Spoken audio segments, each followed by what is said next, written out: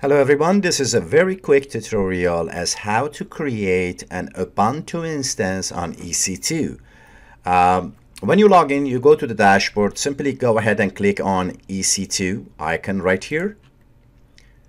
Right from here is where you start creating your instance. Definitely you can pick a different location. In this case, I want to take Canada Central. So I want to create the instance in that region. Then you need to go ahead and click on Launch Instance.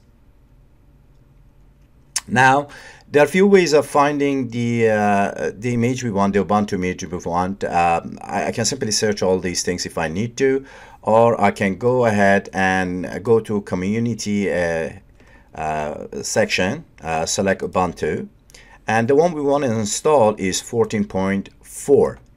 It's 64-bit. So I simply click on the select. I will pick the free tier. So this is free for 1 year. I'll go ahead and click on review and launch.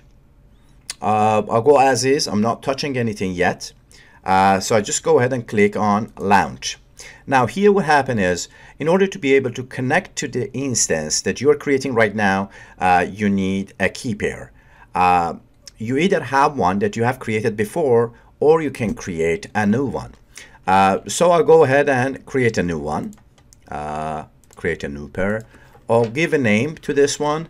I'll call it 2144 COMP. I simply go ahead and click on download the key pair. I save it somewhere. I'll just save it in the document for now. You have to keep this one in a safe place. You have to have it at all times that you need to connect to your instance because there is no username and password per se to connect. You got to use this key to connect to your instance through the SSH.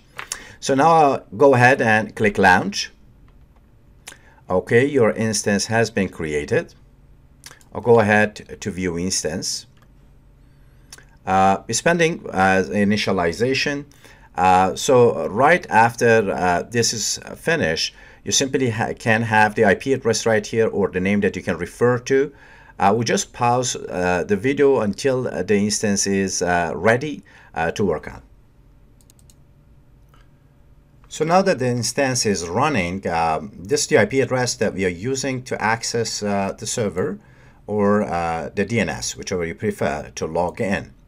If we want to run Apache on this instance and we want to be able to access the Apache through HTTP, what we have to do is we've got to do a modification on the security group. So you can simply go ahead and create, click on security group right in here, or you can go from view inbound rules, launch a wizard. Okay, now that the server is running, I can access the server via this IP address or this DNS name. If I want to install Apache and I want to access the Apache through port 80, I'm going to do a modification on security group. I can either access the security group option on the left menu, or I can just simply click and launch Wizard 1.